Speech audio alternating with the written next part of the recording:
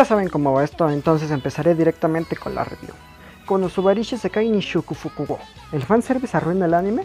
Empecemos. Konosuba es un anime ecchi, esto significa lascivo o sexy. El manga anime catalogado aquí suele tener connotaciones sexuales de una forma más insinuante que explícita. Los desnudos, el fanservice, posturas provocadoras o la visibilidad de la ropa interior son algunos ejemplos de lo que puede contener. El grado siguiente sería hentai. Una vez aclarado esto, para que no se confundan y piensen que es hentai, comenzamos la introducción. El anime nos presenta a Kazuma Satu, quien es un gamer que nunca sale de su casa, Fortnite. Pero un día, por el estreno de un videojuego, sale a comprarlo. De camino a casa iba reflexionando el por qué siempre pasaba encerrado, así iba pensando hasta que una chica de su misma escuela iba a ser atropellada. Entonces, para no sentirse decepcionado con él mismo, se lanza a salvarla. La salva, pero él muere atropellado. Cuando despierta, ve que está sentado en una silla que está en un vacío, y frente a él hay una mujer sentada en un trono.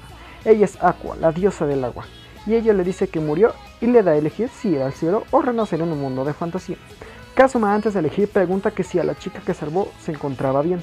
Aqua lo mira y se empieza a reír. Resulta que él no murió intentando salvar a la chica, sino que murió por el miedo que sintió al pensar que iba a ser atropellado y que lo que iba a atropellar a la chica era un tractor y que podía frenar antes de que él fuera atropellado.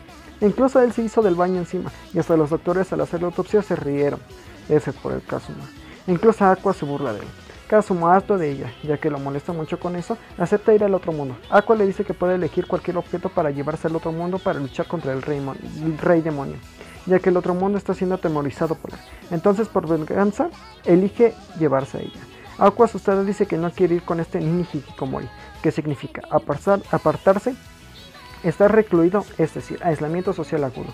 Es un término japonés para referirse al fenómeno social que consiste en personas apartadas que han escogido abandonar la vida social. A menudo buscan grados extremos de aislamiento y confinamiento debido a varios factores personales. Al final, Aqua se va con él y juntos empiezan la aventura para derrotar al rey demonio, ya que el que lo derrote tendrá un deseo, y con ese deseo podrá volver a su trabajo Aqua, ya que su trabajo era recibir a los muertos. Pasemos a lo siguiente. Ya terminada la introducción, vamos con el protagonista. Nuestro prota se llama Kazuma Satu. Él desde el principio de la serie nos da a entender que es pervertido y un otaku, pero a pesar de eso es un gran prota. Su personalidad siempre te va a soltar una carcajada en la serie, ya que su método de comedia es bastante raro, porque Kazuma es un acosador o da insinuaciones sexuales, pero es lo que lo hace un gran protagonista, ya que no es el típico que va a otro mundo y lo salva. Él se lo toma como un juego de rol cuando en realidad este es un mundo más cruel que en el que estaba. Ahora vamos con los personajes. Empezaré con Aqua, uno de los personajes más recurrentes de la serie. Ella al principio es molesta porque se queja y llora por todo, como alguien. Hasta hay un video de ella llorando por 495 segundos. Pero después se encariña el prota y esa actitud se va quitando. Ella en realidad sí es un gran personaje, pero se merece menos tiempo en pantalla por diosa. Pero sus fanarts son hermosos. Uy, Dios. La segunda personaje más recurrente de la serie es la Loli archimaga experta en magia explosiva de los demonios carmesí, Megumi, que por cierto era la que cantaba en mi antigua outro. A pesar de tener una afición por la magia explosiva, es bastante tierna y tiene un shippeo bastante bueno, pero le falta protagonismo. Dato, ella fue la que nombró la espada de Kazuma, Chunchunmai. Oh, ¿nanda kono ikemen wa? Mukatsuku. Oh, tega muishiki ni. Tercer y último personaje, Darkness, la fuente de todo el fanservice en la serie, la latina. Es un hombre real. Ella es una masoquista, pero aún así se le quiere. Y además es hermosa. Los openings y los endings, solo los primeros de cada uno son los mejores. Nada más que decir la verdad. Y ahora pasemos al fanservice. El fanservice en esta serie es la principal raíz de la comedia en Konosuba. No se hacen chistes sin tener que sexualizar a la mujer.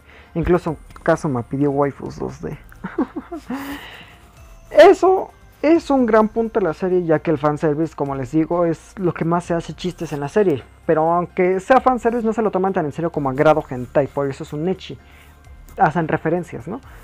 Pasando al relleno, literalmente hasta lo que yo he leído del manga, no ha tenido capítulos de relleno. Pero yo creo que sí le hace falta a uno, ya que unas carcajadas de más no creo que haga falta, porque la película la verdad es bastante buena. Pero desaprovecharon. Lo siento, le hubieran sacado más dinero a eso. En conclusión, Konosuba, un anime que te dice que si te suicidas irás a un mundo mucho más cruel que este, pero con waifus 2D.